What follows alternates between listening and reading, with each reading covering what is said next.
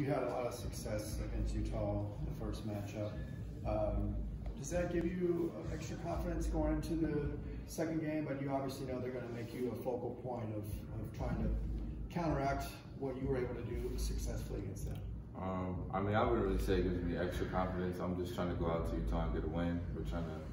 It's a one-game tournament, so I'm only worried about the next game and what I can do for my team. I'm not really worried about what I can do individually. What was it about that first matchup that you were doing? I know you did the pick and roll was working. What was it about that you were able to kind of capitalize on? When I was aggressive, I just hit my shots, and my teammates were setting me up. They were getting me open. J Hill with the back screen. J Hill had some great screens that game, and yeah, they opened up a lot of stuff for me. You got to the line a lot in that game too. Is that something you want to focus on, just kind of drawing contact? I'm just really focused on going out to Utah and winning, just one game at a time. Chris said that you guys give him a lot of confidence because he feels that you guys want him to shoot. How do you go about doing that?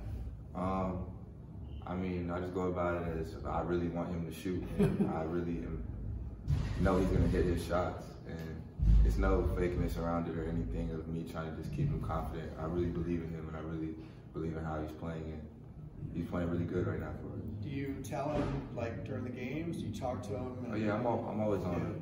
Shoot the next shot. If he misses one, you pass it up and tell him to shoot it. Because, him shooting it, we have a chance for a rebound. It's going to get up there, and he's probably one of our best shooters. So, yeah. As the point guard of this team, have you seen him improve his handle with the ball?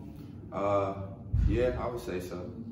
Yeah, I've seen him improve with those. What has he done? I know he's being more confident with it and not really doing, having bonehead plays like that as much as we all did at the beginning of the season, not just him. So I think everybody's improved their ball handling a little bit because we're, turnovers are coming down and things like that. Coach talked about young guys worry about the last play, veterans look forward to the next play. Has that been a process for you? Have you had to kind of shut off, worried about what just happened and focus on the future? Yeah, but I feel like it just comes with confidence. I'm confident in the next play. If something happens, I'm just going to come back and make up for it. Or if somebody else is on the team, I believe in them, they're going to make up for it. So we're always looking on to the next thing and like coming back and things like that. Yeah. Is there someone on the team that tends to be more vocal in times of rallying or when you guys are down by double digits? I mean, I would like to say I'm pretty vocal all the time, but I feel like everybody on the team is vocal at certain points. It's not really when we're down or when there's a comeback or things like that. It's just when somebody needs it. Because everybody knows how to talk to everybody on the team right now. We just keep getting better and things like that. And we're rolling right now, so everybody's listening to everybody. So everybody's voice matters right now. It seemed like the defense triggered those comebacks in last week. Does that kind of give you the mindset that you need to come out? And you have many games come out like that, but you got to bring it from the start. Oh yeah, for sure. We see what our defense can do in the second half, and we just need to put together 40 minutes of that defense, and we'll be good. Jalen Hill has been pretty consistent for a long period of time, but lately Cody Riley has kind of emerged. How good is it for you as a point guard distributor to have two big guys that you can rely on? It's amazing. I just throw it to them, they'll go get it, and they kind of take care of whatever is going to happen. They're smart with the ball. They make the right pass. So it's great for me playing. I just play off the ball a little bit when I throw it in there and cut and do things like that. So yeah, it is good, and it's good for our team too. With them scoring and rebounding like they do, it just instills confidence in the rest of us. Seeing them work so hard.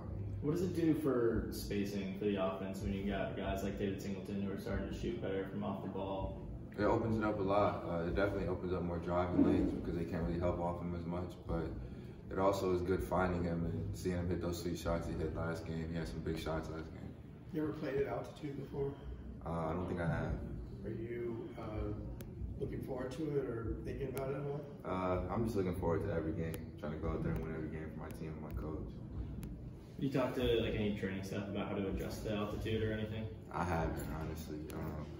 That might be something I do now, but I wasn't even thinking about it too much. Thanks, Tyger.